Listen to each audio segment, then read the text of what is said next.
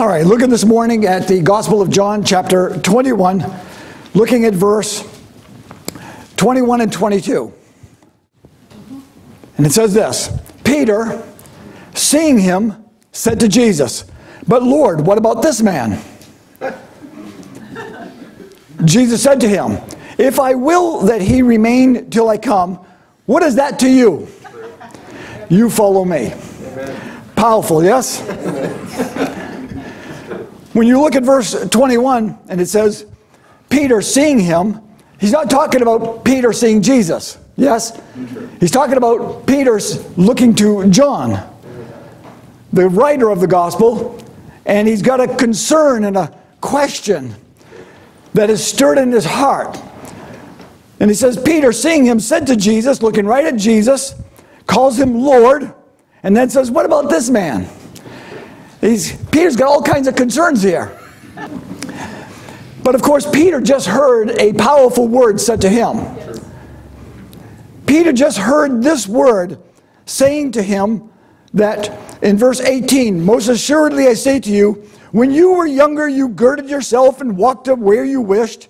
But when you are old, you will stretch out your hands, and another will gird you and carry you where you do not wish. Verse 19, this he spoke, signifying by what death he would glorify God. And when he had spoken this, he said to him, follow me. Peter just found out how he's going to die in the end. Imagine hearing today, oh, this is what's going to take place. Peter just found out he's going to be stretched out like Jesus. He's going to be crucified just like that. He hears that word. He hears this powerful word straight from the Lord, and I don't know, do you think Peter believes it? Do you think that Peter trusted in the Lord's word at this time? He didn't question it in the sense of, that's what's going to happen. It's like, well, you just heard this. What do you do? How do you respond to something like that? You just heard this word from the Lord of how, when you were young, you did basically, you went and did whatever you want. But now, when you get old, you're going to go where you do not wish. And this is what's going to happen to you. And it's like, you know, like deer in the headlights. And you just heard this powerful word. And he's like, what do you say? What do you do? I know what I'll do. I'll deflect. What about this man? And how oftentimes that's what people do. Is that the word of the Lord just came and hit your heart, hit your mind, hit your life, hit your soul. In your time past, you did basically whatever you wanted to do, but now you're going to be going to the cross. What do I do with that? What about this man? Immediately deflect to this, to that, to all the other things that might be. And Jesus says in verse 19, follow me. But now when he says, what about this man? And it goes through that deflection. Verse 22, Jesus gives him kind of like that strong rebuke, a little nudge back. He puts his hand out basically and nudges Peter back into place.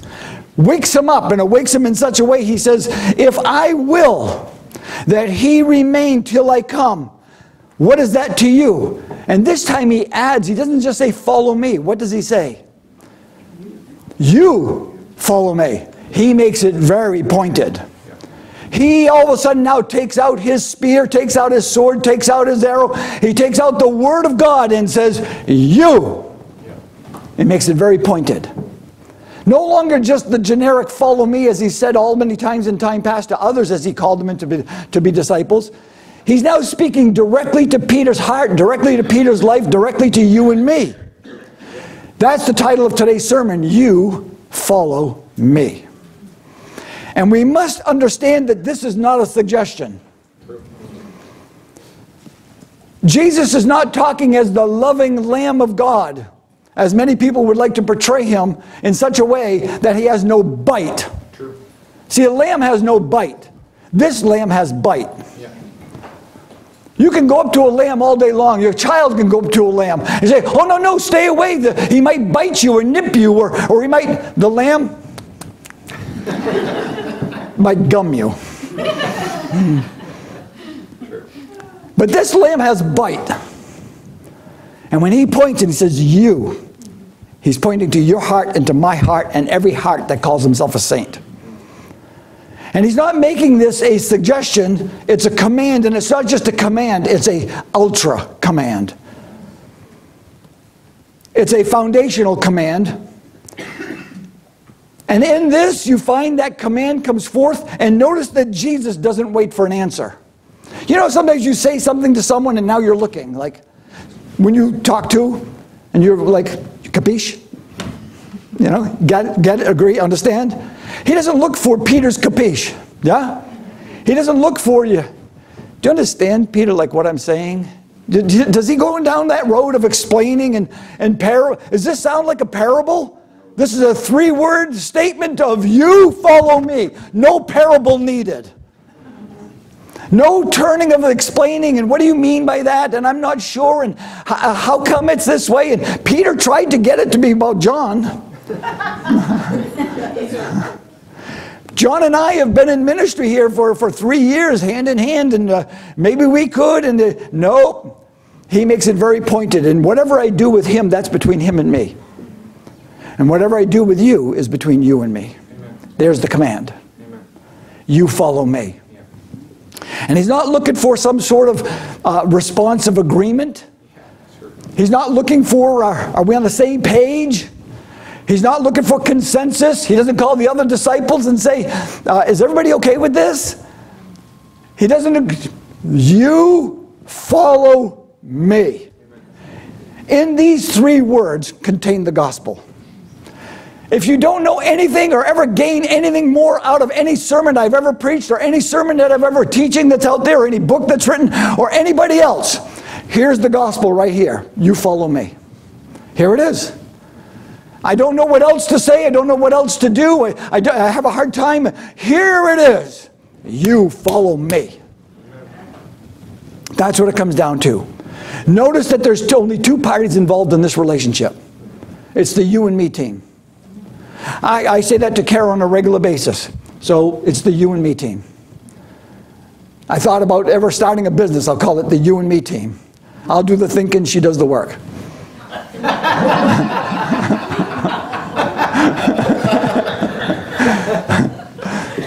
You and me. That's the relationship you have with Jesus. It's you and him. You and me. Jesus is speaking to him from the very heartbeat of God's throne room as the resurrected Christ soon to ascend. And he's speaking directly to me as he did in 1989. And he's speaking to you. You follow me. This word has come forth right from the heartbeat of God. And it went beyond just the generic verse 19, follow me. It now is you follow me. When Jesus first came onto the scene and was empowered by the Holy Spirit and he was calling forth his disciples, in Matthew chapter 4 verse 20, it says they immediately left their nets and followed him. Immediately left their nets. All that they used to do when they girded themselves, as Jesus just told Peter, and went about doing their business as they want, where they want, how they want, raising business. I'm going to go to work. Like Peter says, I'm going fishing. How many times over Peter's life did he say, I'm going fishing? Come on, Andrew, let's go fishing. Come on, John James, fellow fisherman, let's go fishing. And now it's, you're going to go where you don't want to go. You're going to end up doing what you don't want to do. But all of a sudden you realize that Jesus, by the Holy Spirit, is going to do something in Peter's life. That he's going to want to serve him with his whole heart, mind, and soul. Peter has no idea what's waiting for him. Peter, by hearing this word, you follow me, has no idea what the ascension is going to look like. That hasn't happened yet. He doesn't see himself on the Mount of Olives. He doesn't see himself in the upper room saying, well, the Word of God, and he's speaking the Word of God, and we have to choose another. He doesn't see that yet. He doesn't all of a sudden see tongues of flames of fire falling on head, speaking in tongues, speaking to thousands and 3,000. He doesn't see any of that yet. He doesn't see himself in front of the Pharisees, Sadducees, and giving an account. He doesn't see the power and boldness. He doesn't see him and John rejoicing for being beaten up because they are serving the Lord and speaking his name and teaching. He doesn't see any of that.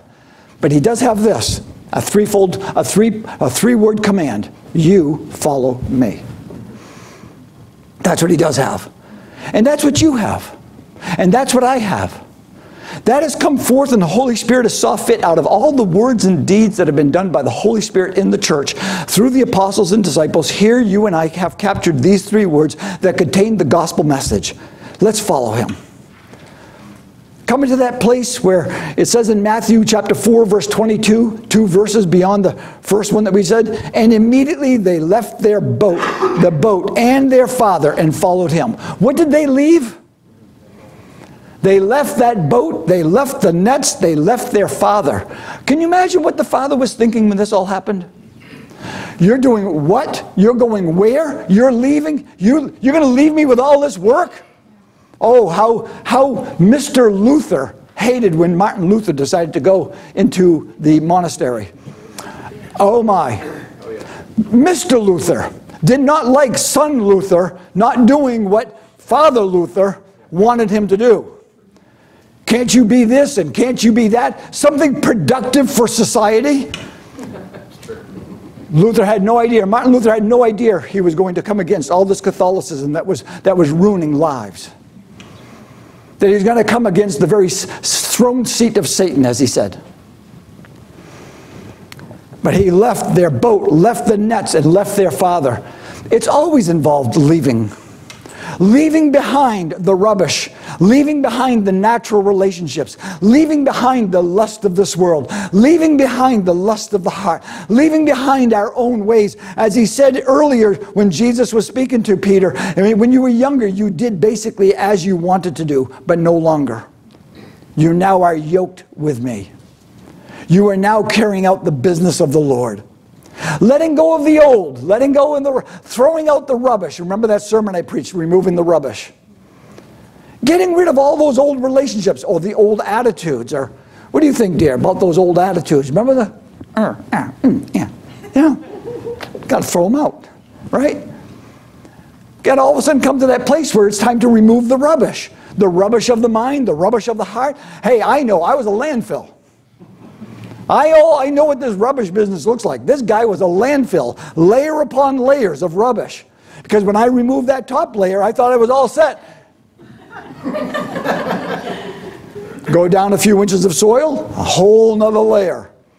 The pride, the lust,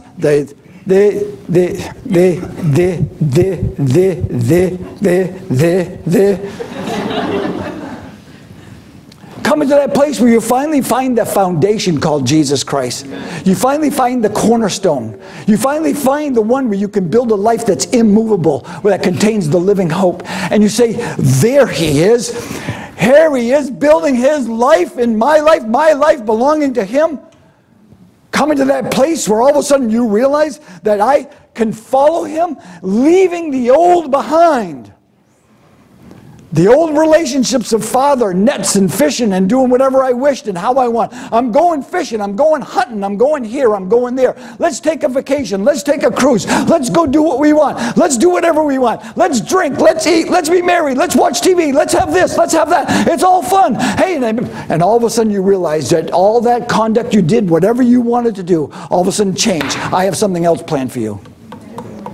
But beyond the cross is the living hope. Beyond the cross is the consecrated life. Built by the cross of Jesus Christ, where you deny yourself, where Peter did not wish to go. The cross of Jesus Christ solves all your problems. Amen. When Jesus came to Matthew, chapter 9 of Matthew, and Jesus passed on from there, he saw a man named Matthew sitting at the tax office, and he said to him, "Follow me." So he arose and followed him. That was the greatest day for every taxpayer. All those that were in line all of a sudden said, the tax man walks away. Gotta like it. But Matthew did what? He did it. But here in John, you follow me. Because the minute we come up with our yeah buts, our deflections, our excuses, our explanations, our reasons, our whatabouts, and all of the other things of why we maybe can't, and why we can't come to church, and why we can't have a relationship, and how come it's difficult, and it gets rid of all of the yeah buts, and you know what's, and how about thems, and not your ways, and all of these things that come and plague us. It gets rid of every single one of them, because you are now going to build a relationship with the you and me team. Point to yourself, point to Jesus, you and me. And the link is only through the cross of Jesus Christ and only by the power of the Holy Spirit. To follow means a relationship has been established. To follow means a relationship has just been established. Where there was no relationship with Jesus Christ, there was no relationship with the Holy Spirit, there was no relationship with the Father in heaven. He was basically just, I understood God in heaven, and someday I was going to go to Him. No idea how all that took place. Didn't care. I was a decent person, nice person, according to my own standards, doing very well. But all of a sudden you come and you hit Jesus, and He hits you with "you follow me," and the relationship has been established. In other words, the relationship is this: not your way, my way. That's the relationship that's best established. Not your way, my way. You're going to follow the ways of the Lord, and He just told Peter, and this is the way. Pick up your cross, follow me. The relationship is this: no more but what abouts. Get rid of the yeah, what abouts. Get rid of the how abouts. Get rid of the if onlys. Get rid of the what ifs. And get going with what Pastor Adam says with the let's go. Instead of trying to always get away and do nothing, it's get up and do something. Oh, so many are plagued with the, I just got to get away from it all. I just got to do nothing. Instead of the get up and do something. That God Almighty would put a zeal in our hearts for the do something. All of a sudden you find that relationship, all other attractions grow strangely dim. God's doing a work in your life. All those things that once attracted you, like a bass looking at a lure. All those things that the devil has thrown out in front of you that you seek and chase after. All that live bait that comes that has a hook in it. All that harlotry that is in the world, all of a sudden has lost its appeal. All the attractions of the world, you start seeing it for what it is. The rubbish is being thrown out. You start seeing relationships where they really are, because you're now establishing a relationship with Jesus Christ. The one that you cannot see now lives in your heart. The one that you cannot touch, you now feel Him, the impulse of His love motivating your heart. The one that you cannot smell, you smell the aroma of His presence. The one that you cannot hear, you hear pounding in your heart, your mind, and your soul. I must. And you hear, follow me. All distractions start losing all of their influence, their sway. All these distractions, all these people that are demanding your time, and all these people that are demanding your affections, and all these people that are demanding your attention, all of a sudden you have another who has captivated you all. All your attention and all your attraction, and no longer distracted because you're maturing in Jesus Christ. Just like Charles Finney, when he was called and he came out of the woods where he met with the Lord, and the Lord moved powerfully, and he was baptized in the Spirit, and he was a lawyer, and he was to try a case, and he's going into the courtroom, and the fellow starts asking him about he's walking by the courtroom, and the fellow says, "Are you ready for my court case?" He goes, no, I'm done with it. I'm done with it. I'm not going to court anymore. I'm not going into courtroom. I'm not defending. I'm not doing any more attorney business. I have another case to try. I have another case to present. I have something else. And he became evangelist that moved mightily here in the Northeast. Amen. That all of a sudden all these attractions and distractions lose their power and their sway. The Bible says that those who are led by the Spirit of God, these are the sons of God. Follow me, you follow me is filled with the sons of God who hear and obey. Hear and yield. Hear and follow. Want to know the truth and want the truth alive in their hearts. Want to do things God's will, God's word, God's way. To follow is to obey and learn from the one who called you to follow. When you hear, you follow me. It's not just a relationship. It's a relationship that obeys and learns from the one who called you. Just as Samuel as a boy, when he said, "Yes, Lord, here I am. Your servant hears." I hear. Samuel heard the voice of God and became God's man even as a boy. Samuel became God's man even as a boy. Yes, Lord, your servant hears. The most powerful response you can have. Yes, Lord. And it's not just words, and it can't be just words. Just as with Peter, Jesus didn't wait for a response to say, yes, Lord. The yes will show up in his steps. The yes will show up in his decisions. The yes will show up in everything he says and does. That's where your yes lies. Yes only can't be just words. That is to testify, but it must show up in everything we seek, everything we say, everything we do in Jesus' name. This is a call and a command from heaven's throne to surrender, submit, and serve the one you follow. Yes, Lord. Greek philosophers used to have disciples. Socrates, Aristotle, Plato, all the other ones and all the ones that are not known, they would have disciples. And those disciples would follow them. And they became known as ones who followed after Aristotle, after Plato, after Socrates, who they followed. They became known as their disciples. They stayed with them. They learned from them. They learned their ways. They learned their teachings. They learned their words. And they became known as that sect that follows this one. The sect that follows this one. The sect that follows this one. That organization that followed. Well, I'm a follower of Plato and I'm a follower. And Paul comes and approaches the Corinthians and says that, well, we're followers of Paul and we're followers. He goes, what are you thinking? We're followers of who? Jesus Christ. Hence, Christian. Ones who follow. We're not the modern Christianity today that just sings songs, posts some memes, and basically live our own lives as whatever we've done in time past. We've probably cleaned up our language and don't watch maybe what we used to. But basically that's it. But you follow me has kind of gone aside. But to follow me means no lagging behind and no stepping beyond. You're called to follow him. No stepping behind. No stepping beyond and no lagging behind. To hear, to know, to trust, to live unto Christ is to obey him. Peter was now going to follow him. Peter before could not get past the courtyard, remember? Peter before could not get past the courtyard. And the only thing that actually drew him into the courtyard was curiosity and a warm fire.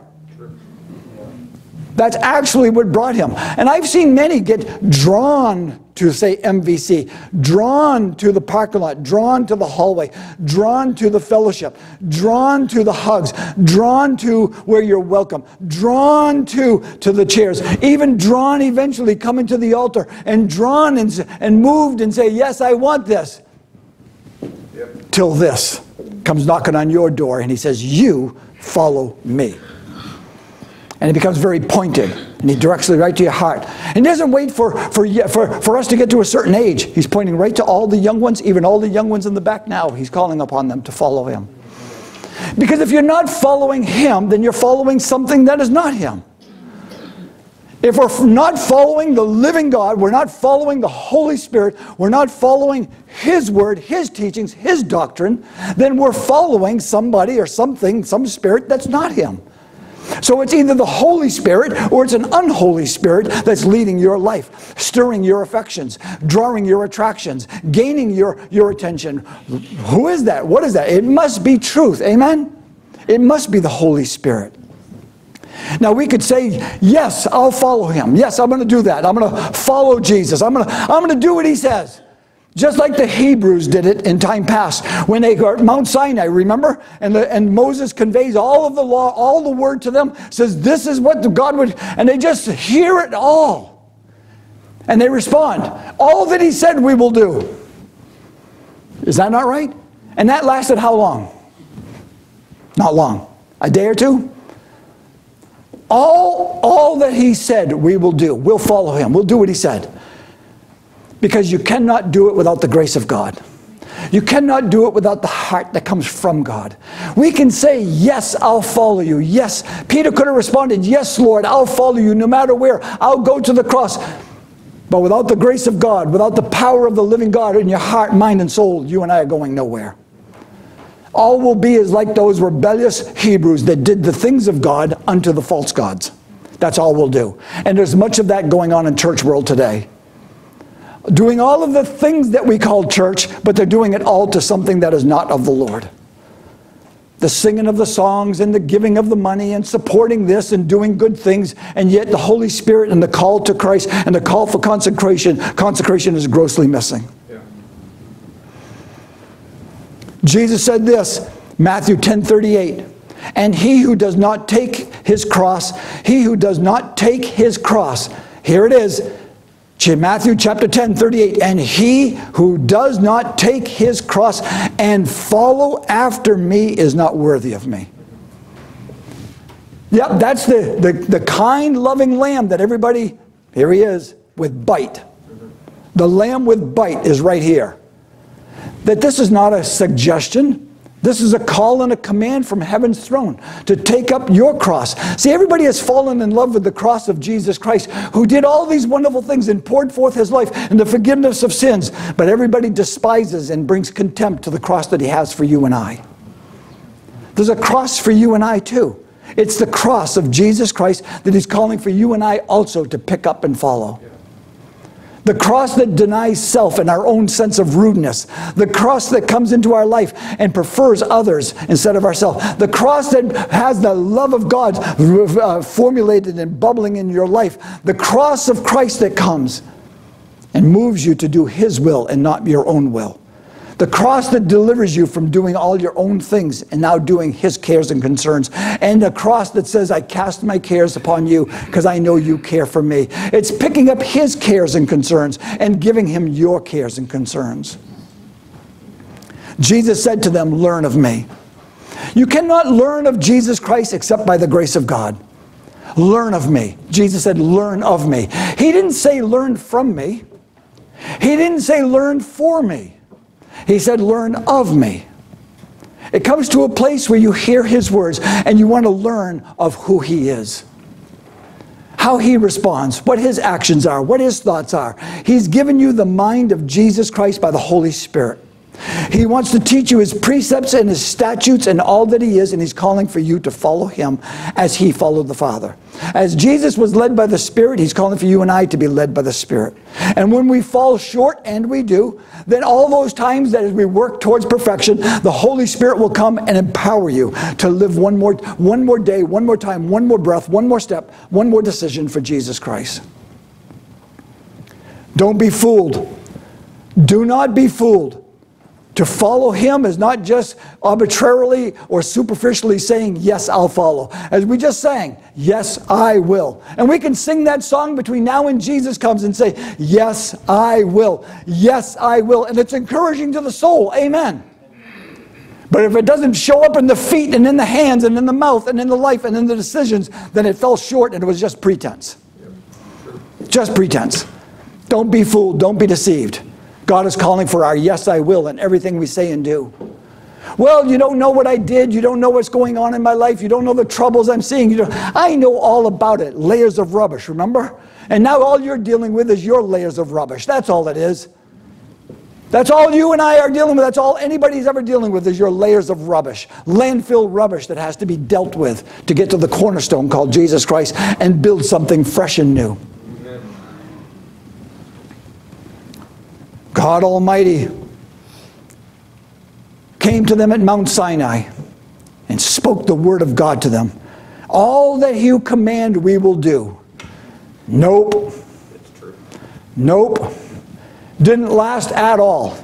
Didn't last at all. Why? No heart for it. Even the Psalms say that the Lord of glory is speaking through David the prophet and writing the psalm. It says, did you really, when all those times in the wilderness, did you really, you doing all the things that I commanded, you were doing them for this God and that demon, and you were doing all those things because you had no heart for it. And God is calling for us to have his heart by the grace of God. Amen. You follow me. To follow him is a command to be his steward.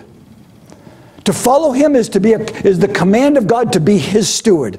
Interesting is that a steward really owns nothing. Have you noticed that a steward actually owns nothing? A steward just acts on behalf of the one who's the owner, the master. And with the master, you learn his way, you learn of him. You learn, as I said earlier, not from him or for him, those though they are there, but you learn of him. his cares, his concerns. What would he want done? The steward is there to learn the master's will and to do what he would want done. And can make fast decisions, easy decisions. I've seen people struggle with the will of God. Oh, I don't know what God wants me to do. It's really that. I've never had that problem. Because the minute you hear and know what he would have you to do, you just do it. And all those other, oh, well, I don't know, and I'm suffering, and oh, stop it. Just do what he said, and all that goes away. The cross takes care of all those problems. I've seen people always walking in depression. How? Because you won't deny yourself. See people all filled with anxiety, always wondering what's going to happen, why? Won't go to the cross, won't listen, won't learn, won't do. Struggling with, I don't know why I felt like going to church, and maybe I shouldn't, and I should come, and I don't know, and what will people think? Why are you struggling with that? Won't go to the cross. Preferring yourself. That's all it is. Layers of rubbish. That's all it is. But God has called you to be a steward, to know the master's will, to know the master's word. And think of the kindness and humility of God that has made it available to you and I. As though we're anything that should have the knowledge of his will. The humility that God Almighty condescended himself, humbled himself to meet us and to present the gospel in a manner in which we can understand, and gave us his Spirit, and we act as though we deserve it.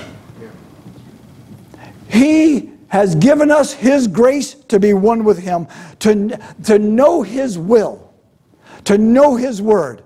The power of his grace, the presence and power of God, to be able to respond correctly to what he wants, to learn. He's given you the command, you follow me, is a command to be his steward.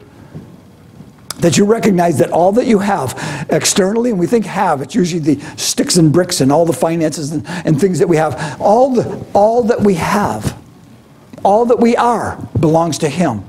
Your obedience belongs to him, yes? Your trust belongs to him, yes? The love, the adoration, the worship belongs to him, does it not? All of it. That we belong. I'm a good steward, so how many more breaths does Gary Cote have before I take my last breath? And what will be the words on my last breath? Should God give me? Could be in a car, could be this, could be that. How many more breaths do I have to be a good steward of the breath that he's given me? To be a good steward of the eyeballs that he gave you. To be a good steward of the hands that he gave you. To be a good steward of the heart and the cares and concerns of others in the household of faith. How can we care for one another? To be a good steward. He's called to follow him. To trust him with all your cares and concerns. Would you even now give him your cares and concerns? Saying, you know what? I find myself like agitated or worked up or bothered or I'm concerned or my mind is going towards. Give him your cares and concerns right now. I found that almost 35 years ago that God Almighty came into my life and I could give him my cares and my concerns. But before I just said, yeah, I just give him all my cares and concerns. It's that easy. My layers of rubbish had to be dealt with. And sometimes I've seen people take a long time because they fight for that trash all the time. They love that trash heap. They love it. And it's coming out of the trash heap and allow God to build something wonderful in your midst. Going into Africa and seeing kids plowing through trash heaps looking for something to bring home to eat and to live with. And we say, oh, I'm struggling. You and I don't know what that looks like. Go down in Mexico City where they're playing football games now in the stadiums. And you go to Brazil and you look at the beaches, but you go behind the mountains and you see what they're living with. And you go into the gangs and you see all the slum areas and you see all that they're dealing with. And oh, when they wanted to bring the Olympics there, all the cleanup they had to do to drive the gangs and the homeless and the poverty away to try to make Brazil look wonderful.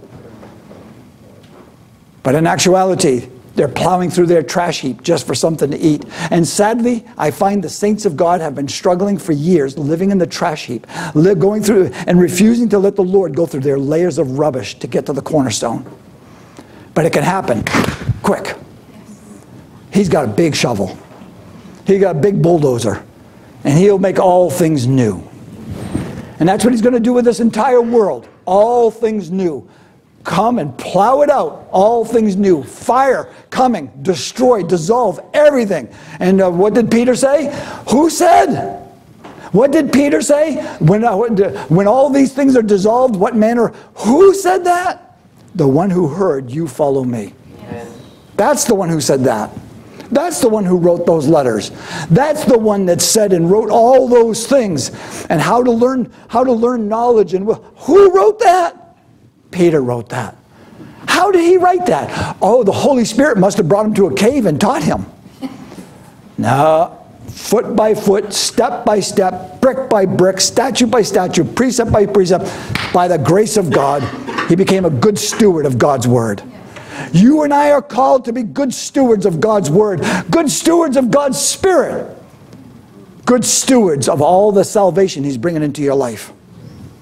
Not only are you called to be a good steward, but you're called to be and commanded to follow. To you follow me is a command to be His saint.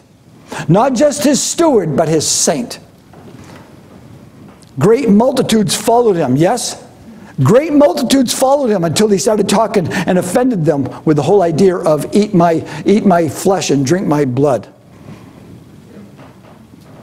They're pulled back. That's a hard word. That's a hard saying. How will we respond to such a hard saying? Let's leave them. So if a pastor all of a sudden has a hard saying for you, let's leave him. And how many have done so? Hard saying. How many Pastor Safari has seen walk away from him because, no, that hard truth, give me the soft truth. That's what they say. Give me the soft truth. Lies always despise the truth, no matter soft or hard. I was watching with Kara MasterChef last night. Long night. No, there's watching MasterChef. Gordon Ramsay's coming out. And he's taking their plates and pulling them apart. This belongs in the dumpster. This is a piece of, oh, what a shame. You destroyed this dish. He is laying them out. One after the other. Tears are coming out of their eyes as I wanted to be a master chef. I wanted to be a master chef. You said I'm ugly. And destroyed those dishes. Crying, tears, bringing their dish back to their plate. I said, now if I'm a pastor and I'm doing that, it's, oh, he's harsh. Gordon Ramsay is, what a man. What a chef. It amazes me. Gordon Ramsay, who's tearing apart a cow with a knife and fork, is saying, oh, this is an amazing dish. Gordon Ramsay commended me. This is a piece of trash. Takes it, throws it against the back door, says, this is garbage. They're crying. Gordon Ramsay. He gave me an apron. God Almighty gives us a coat of many colors. God Almighty gives us the coat of righteousness. But if I speak like that, if I come forth like that, it's how harsh and how difficult. And how can you speak that way? Pastors shouldn't say that. Pastors should be all the more saying that. Because we're not talking about a cut of beef. We're not talking about how you cooked your broccoli and sprouts. We're not talking about the spice that broke in front and it turned into Jell-O. We're talking about eternal life and eternal glory. We're talking about your life in heaven. We're talking about all things being dissolved. What manner of person should you be? We're talking about serious business. Not whether your crepes were too fluffy.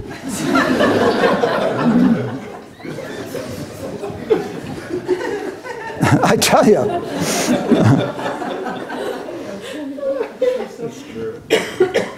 Jesus speaking to the young ruler. Remember he said, young ruler wanted to know, the rich young ruler? And Jesus, you follow me, hit his heart, didn't it? Because he wanted to justify himself. Wrong thing to do. Here's the Christ. Justification has come from heaven. There he is in front of you. But he wanted to justify himself. So Jesus hits him right where the problem is. Right where it is. Go sell all your stuff. Give it to the poor. Follow me. The great invitation. Dejected, walks away. Why? Couldn't give up his stuff. Jesus hit right to the security problem. Jesus hit right to the identity problem. Jesus hit right to all of the areas that he used to lean on and lean to. Jesus hit right to all those areas where he justified himself. And Jesus hit to all those areas where he tried to vindicate himself and validate himself. And Jesus hit right to it. Does Jesus say, now for all of us to go sell our stuff and everything and give to the poor? Nope, that's not what he's saying. He hit upon the area of concern that was robbing this man of eternal life. I often wonder, like, for the rest of his life, how did that rich young ruler, how did he spend that, knowing that word ringing in his ears, pounding in his heart? All the time you know that you have all your stuff and your servants and what to do and where to go and what you're buying, and you can have all the things around you, and you have the prestige, and people are looking to you, and the poor people are looking for a handout from you. And Jesus told him, go sell it and give it to the poor. How can I not? How do you enjoy your stuff after that? See how I said Jesus ruins your life? Jesus ruined this young man's life because he couldn't give himself away. He couldn't give himself to the Christ. But he said, you follow me. I've oftentimes heard people say, well, I'm not a follower. Yes, you are. You're just deceived to thinking that you're not. All the time you see, be a leader, not a follower. And even our Bible schools were filled with trying to raise up leaders. No one's raising up servants or teaching servanthood. It's raising up leaders and the lead pastor. And, oh, I'm just a pastor. Someday I could be a lead pastor. Because we need more leaders. We need more workers. We need more unashamed workers. Unashamed workers, as I preached earlier. To let go of all our stuff, and foxes have their holes and dens, but you are going to follow me, and I'm going to take you where you don't want to go. And as you've heard me say oftentimes, as I've reflected on my past, everything the Lord has had me do in ministry as a servant of the Lord, for myself, this is personal, my own personal testimony, are all things that I did not want to do. Everything. Zion Bible Institute, to go to college, I did not want to go to Zion. My pastor kept saying, you really should consider Zion. And the minute he said Zion, I never even met the place, know nothing about it. I just pictured hoods and big beads. Walking around. Chanting under the bell. I didn't want to be a bell chanter. I knew nothing about it, but I didn't want to go. And then all of a sudden the Lord's word came. That's where you're going. I told you this, I put in a cassette tape. I've been listening to this cassette tape on a regular basis since being saved. All these songs that Carrie used to play that I couldn't stand, I now love. Something's happened. And I had just heard this, I just played the tape. And I got in from meeting with the pastor, and he's saying, I really think you should come down to Zion. I really think you need to go to Zion. That's where God will prepare you for ministry. I don't want to go to Zion. I get in the car, turn the car on, and the thing comes blaring on louder than I play it on a song that it wasn't set on. You understand? Come on down to Zion. Come on down to Zion. Come on down to Zion, the city of our God.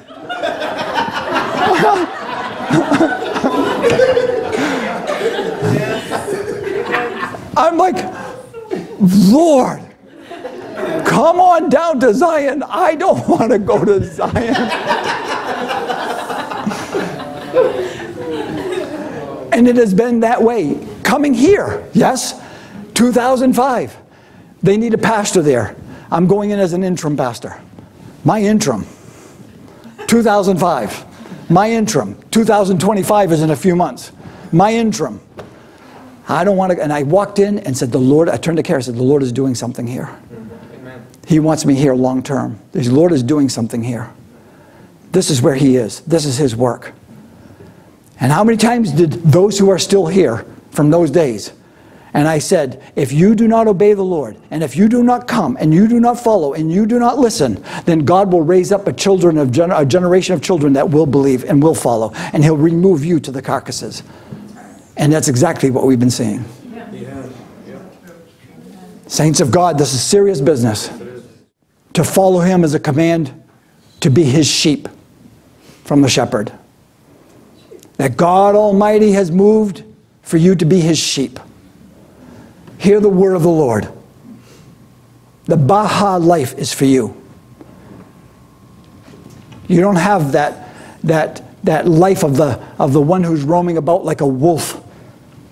The power of the wolf is in the pack, as you oftentimes hear, but the power of the sheep is in the shepherd. That's from Gary Cote. And I'm telling you today that God Almighty is called from heaven and has called you to be His steward, His saint, and His sheep, His people. To follow His way, and He's made it personal. You follow me. His path, His victory, His freedom, His will, His Spirit. You are His creation. You are His workmanship. By the Holy Spirit, He has put His hands into your life, and He's forming and fashioning you to be like Him. To not just be a steward, a saint, and a sheep, but to be one that is just like Him. And you cannot do it without the Word of God, the will of God, but you cannot do it without the grace of God. And that is only by the Holy Spirit, and it cannot be obtained by our own works, but only by yielding and surrendering to the cross. You are called to be a follower of Jesus by the Spirit of God. I've never seen anyone who has given themselves fully to the Lord fall disappointed at the end of their day. Here I am myself at 35 years, and I don't look back with disappointment with the should-haves and could-haves. I don't look back over my 35 years and say, I missed God here and here. Nope. I can honestly tell you today before the Lord that I've been in the will of God. And it's cost me many relationships. It's cost me much in that regard. And much sayings, not just here, but every place I've been, and it's been even used against me, saying, yeah, wherever he goes. Yep, so true. Thank the Lord. The word's gone forth. The call and the command from heaven to be a sheep unto the Jesus Christ. And this sheep is also one without teeth, but you better have bite. Because you belong to Jesus, you also have bite. Not the wolf bite, but the bite of truth. The bite of His humility. The bite of His power to stand fast and steadfast. Coming from heaven, this is a kind command. You follow me. This is a kind command that has come from God Almighty. A kind command calling you and I. It's kind. The kindness of the Lord has shown forth that He's made this opportunity to come forth from us. This is a deeply loving, think of it, a deeply loving command from heaven's heart. That He's allowed you and I to hear that and given us the grace to follow. You follow me. Hear Him now. You follow me. Hear His draw. Hear that tug on your heart. You follow me. You. Come. Follow. Let go of the relationships that are hindering you and keeping you in the flesh. Let go of the attractions and distractions. The heaven's heart has called out, and He's given you the Holy Spirit to respond with obedience and trust and say, yes, Lord. You might say, well, I'm too young. You may say, I'm too old. You may say, I'm too sickly. Yeah, that's all your what-abouts. And the what-ifs and the how-abouts, instead of just, yes, Lord. The great opportunity to follow Christ has come. The great God and Savior Jesus Christ has invited you to sit on His throne as He has sat on His Father's throne. That's kindness, is it not? And you say, but it seems like it's so far away. It's one breath away. Amen.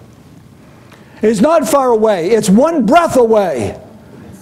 Just look how many keep dying around you. Look at the cemeteries. They're one breath away from seeing that experienced in your life.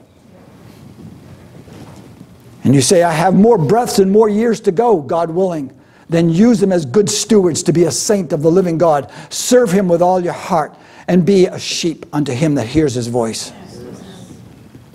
To follow Him is to align your steps with Him and follow Him and know that you're going to find that eternal hope that does not disappoint. To follow Him is to stand and withstand. To follow Him is to gain a clear conscience and a clean mind.